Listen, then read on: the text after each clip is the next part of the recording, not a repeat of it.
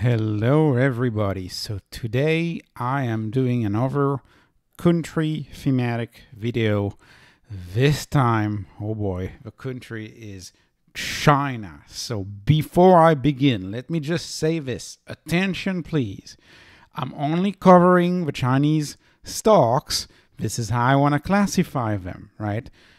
I realize that maybe an unwise thing to do in my comment section, but Chinese stocks, they're a thing, they're available. We can buy them in the US. Some of them have good valuation. This is not a video about China. This is not a video about the Chinese leadership in any way. This is just a video about the stocks. I do not own any Chinese equities at the moment. I don't ever recommend any stock, no financial advice, no investment advice. I don't have anything against Chinese stocks. In fact, I used to own Alibaba and Tencent. I used to think they were very compelling stories, very much at the center of their marketplace. Unfortunately, they were quote-unquote dead money for years. So I sold them, didn't make a profit, didn't lose anything either. And I moved on to other stocks. And lastly, you can write, in the comment section, I'll never own any Chinese stocks, and you can point out a lot of reasons. I'm well aware of the risks of the ownership of ADRs, the delisting risks, the differences in accounting standards. Keep in mind that accounting issues, they happen in the US very, very, very, very commonly too. I just want to point that out, right? Remember Enron, the whole available, and then in the banking sector, available for sale, held to maturity, SMCI, right? Some people are saying, I will never touch SMCI that I covered 2 days ago. I'll never touch it because of accounting. Keep that in mind. That if you don't like that, yeah, sure, don't look at Chinese stocks. The risks of management teams maybe lying sometimes. These are all risks that happens in the US, that happens in China, that happens everywhere. These are the risks of investing. And risk, in my view, is okay if you're compensated for that risk. That's just my view. So let me get started with Chinese stocks. And notice I wrote dream valuations, and that's specifically in reference to one stock that I found that is cheaper than HIMS. So let me get started, and really it's a tale of two stories for the Chinese stocks. Is you have kind of a legacy Chinese stock, Baba, Baidu, JD. JD is a little younger, right? But Baba and Baidu are kind of original 2000s. I mean, for Baba, it's the late 90s type Chinese stocks, and it's low growth. So I'll talk about these at the end of the video. You'll see I'm not really interested. I find them too expensive right now. And then there are the quicker growth, perhaps more exciting new wave of Chinese stocks is what I'm going to say. So the first stock that I'm going to talk about, remember my attention please quadrant about the accounting standards. I'm aware there was an accounting issue for Luckin Coffee, but they've moved past that, I believe. But anyways, I don't know. I wouldn't know. But to me, they've moved past that. The stock has languished a lot. Doesn't change the fact that the underlying business is Luckin Coffee, and it's a fairly successful business, and it's trading at an EV over GP over revenue growth of a 0.15, which would be in my cheapest. Tough to find any US data about the future sales growth next 12 months. Keep in mind, they grew almost 40% their revenue last year. The best I could find from an analyst in the US was 18%. I think they'll do more than that. I think they'll do quite a bit more than that. And then that would lead it as a 0.1. So again, you're getting into very, very low valuations. If growth rate was higher, which it probably is, by the way, the rule of 40 will likely be achieved. What is Luckin Coffee, you may ask? Well, there's only one outside of China, and it's in Singapore. So it's really something you can't have if you're not in China. Right? It's in China. It's Luckin Coffee. It's this blue coffee chain, and they are extremely successful in China. 20,000 stores. Think about how many stores that is. That is just nuts, insane, crazy for a company whose enterprise value is $6 billion. $6 billion. Do the math. Divide the number of stores, 20,000. Divide 6 billion by 20,000. You'll see how cheap that company is. And look at those numbers. Look at those metrics. Let me put it forward for Luckin Coffee. The growth is stunning. Number of stores growing really, really fast. They're in 80 cities in China. And, you know, small cities in China, huge cities in the US and Europe, right? 300 cities in their partnership stores, which I assume is their franchise type of stuff. Self-operated stores, 80 cities in China. One overseas market, that's Singapore. Look at those numbers. Monthly transacting users. And so 69 million, right? But if accumulating, I'm just going to read that. The accumulating transacting customers reach 278 million. 278 million customers. This is more customers than there are adults in the USA. Like, that's how big that is. The numbers, frankly, and you know, I don't own any Chinese stocks, but when I look at the numbers, it makes me love China and want to invest in China when I look at the numbers. So it's a thriving customer out there. There's a thriving customer out there. There's a reason why, and by the way, I could have said that in the introduction, right? Tesla was the first wholly owned factory in China. Was the Tesla Giga Shanghai factory.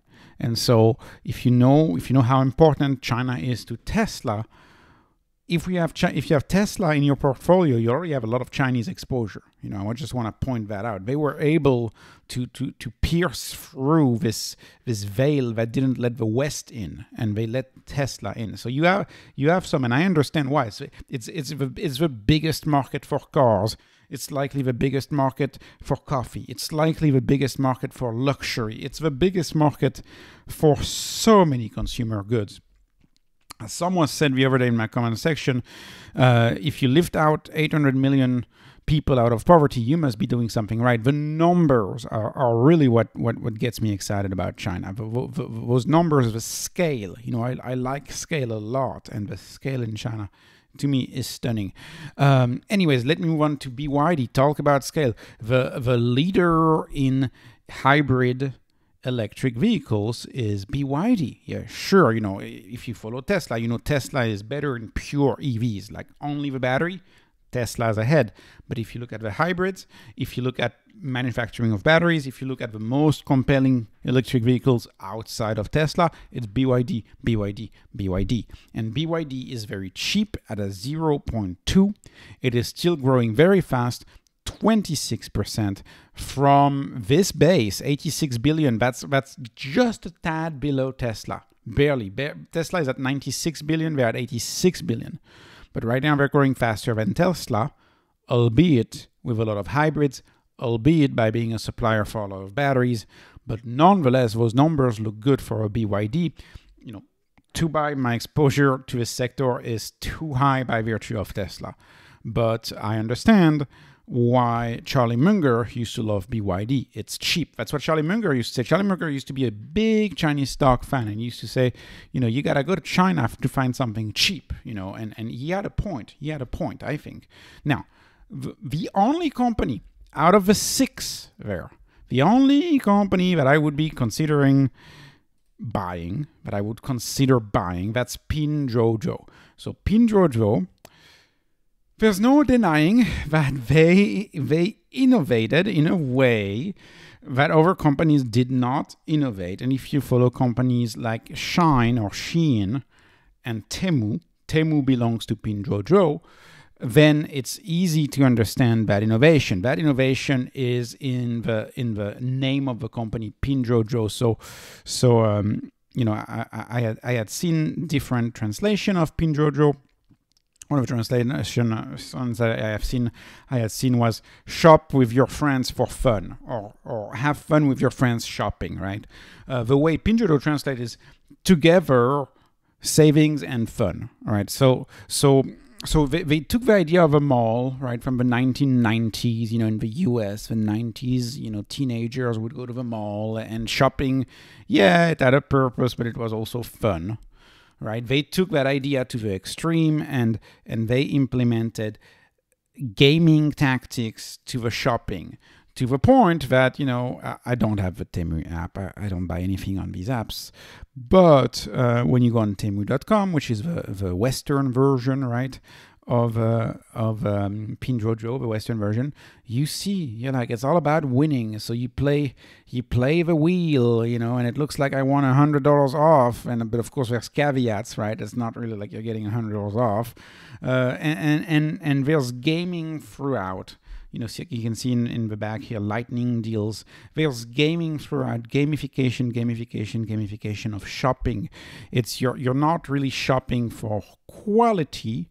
You're shopping for fun. And, you know, this is what, you know, PinDuoDuo is under a lot of attack from European regulators, from US regulators saying, oh, the products are low quality. I think that's missing the point.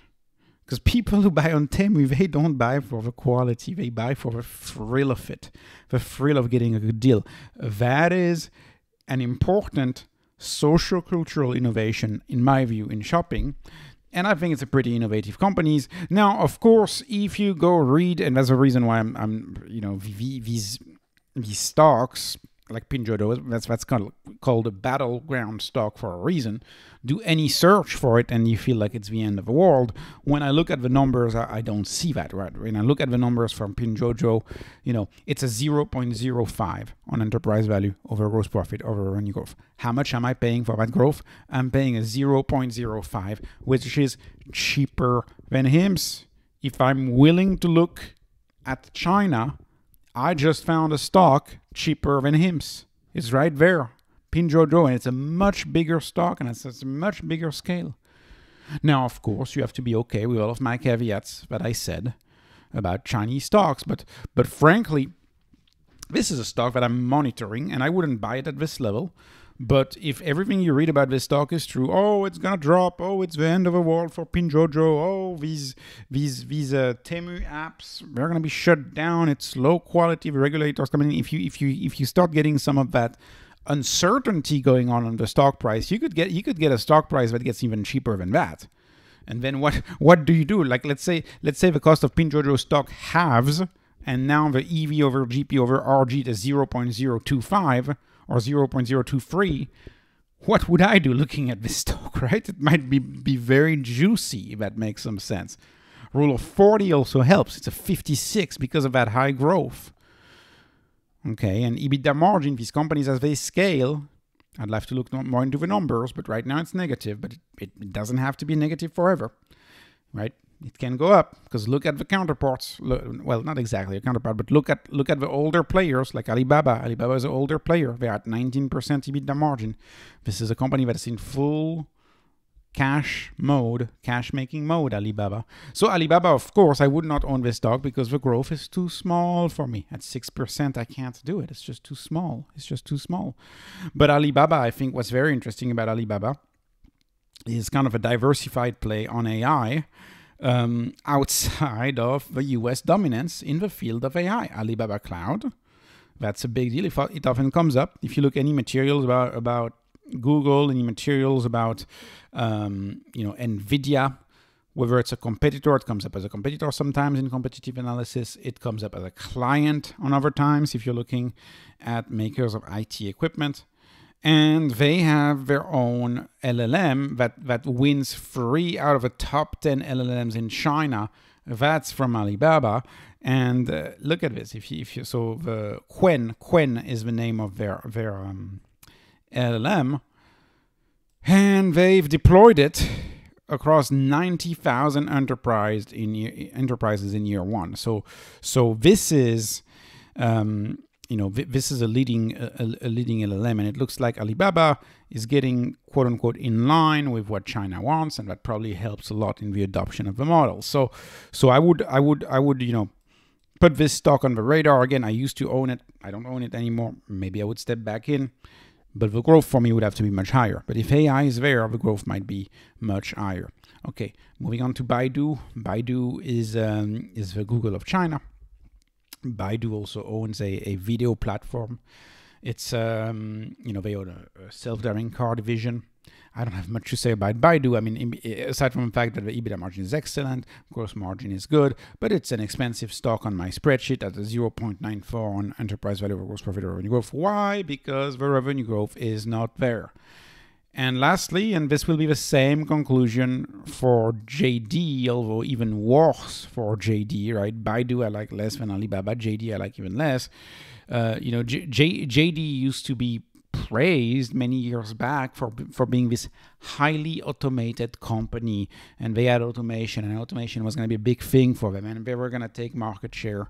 And I mean, sure enough, they seem to have a tremendous amount of success in China, right? $152 billion in sales, nothing to sneeze at.